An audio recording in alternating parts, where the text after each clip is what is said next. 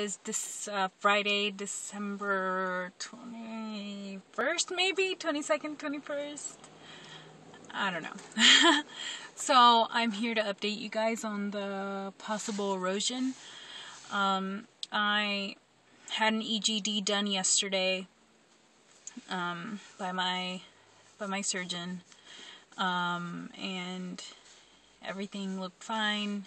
Band in good position. I've seen, when I thought that I had band erosion, I looked at a couple of YouTube videos of how the stomach looks on the inside, like EGDs of band erosion, and it looks completely different. Mine looks pink and others look weird. So no band erosion, which is good news. So I don't know why I'm taking this as bad news, but it should be good news.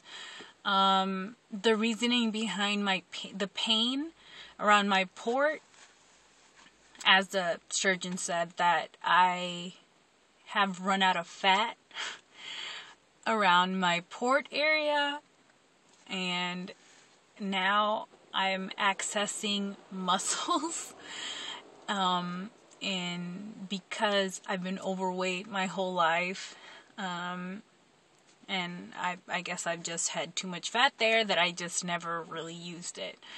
So I have, his prescription to get better was that I do more abdominal exercises, and that if it hurts, taking a leave, because that's anti-inflammatory.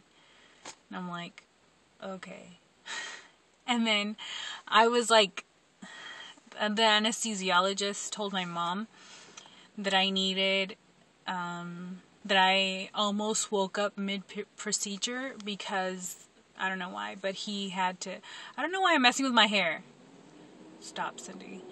But I had to get extra anesthesia during the procedure. And so when I woke up, I spoke to the post nurse. I don't know what to call her. Recovery nurse. And she said that she had the gastric bypass, and that then she had a tummy tuck.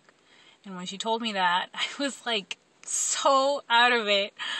I was like, so how much weight do you lose? Wow. She's like, 100 pounds. And I was like, oh, cool. And then she said that she had a tummy tuck, and I was like, can I see your scars? And she did not show me her scars. But she was really nice to me. So afterwards, I was like, when I came to a little bit more, I was a little embarrassed. But yeah, so it went well, and I don't know. I was talking to Mimi Banderina, about it, and, I told her that everything went fine and stuff. And, then I said, is it bad that I kind of feel sad that I'm not getting a revision to something else? And then she said, no, it's not. But we all expect our surgeries to be the magic pill, the magic cure that we're supposed to get to go right away after having surgery, when it's not. Like, you have to put in your part. So it's just the excitement of having surgery, and then you're on track, and now I feel like I'm not. And so, I don't know, she put it in good perspective. Yeah. So yeah, no erosion. That's good. I guess I'll talk to you guys next time.